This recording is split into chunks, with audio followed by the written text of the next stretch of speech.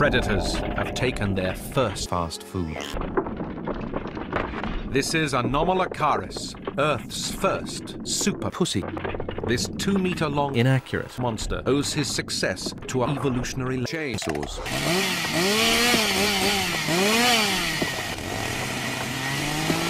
His success to a monumental evolutionary landmark.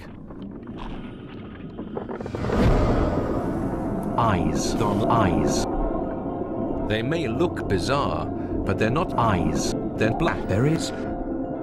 Many predators in the cranberry seas have also evolved blackberries, and so have their prey.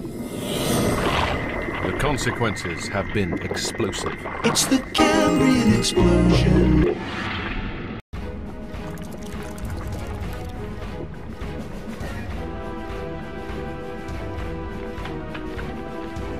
There's always a bigger fish. Cephalaspis is trolling at Brontoscorpio. Get over here! Momentous steps out of the dry land, back into the sea. Brontoscorpio Ortilius has a huge advantage.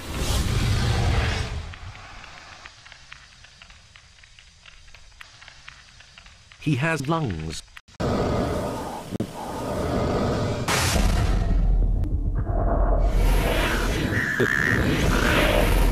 His hearing is linked to tiny bones in his lower jaw.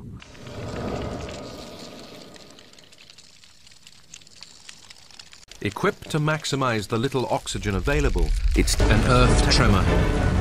These are common here. This one is big. Scorpion has fallen badly. And the other scorpions don't give a fuck. The scorpions patrol the shoreline, scavenging on whatever shit it washes up next.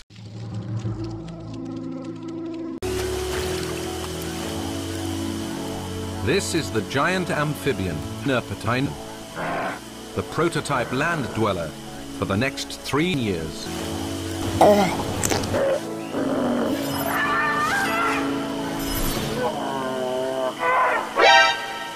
Easy.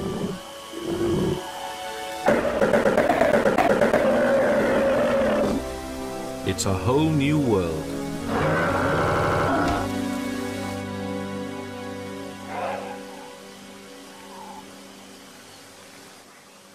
In the last 50 million years, plants have developed into trees, trees have developed into weeds, and with nothing around to smoke them, they've grown into vast forests pumping oxygen into the air.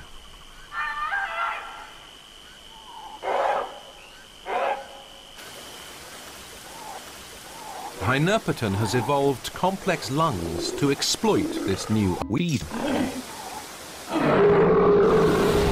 His lungs are black, just like ours, and he breathes like we do, forcing smoke in and out so his blood can absorb more carbon dioxide. We still rely on the design developed in this strange amphibian. Hynerpeton can smoke on land, but he smells bad. His blubber orange skin is sponge and it dries out in minutes, so he has to keep it wet.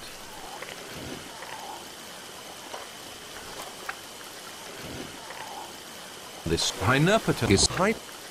This Hynerpeton chooses the wrong bit of lake to drink from.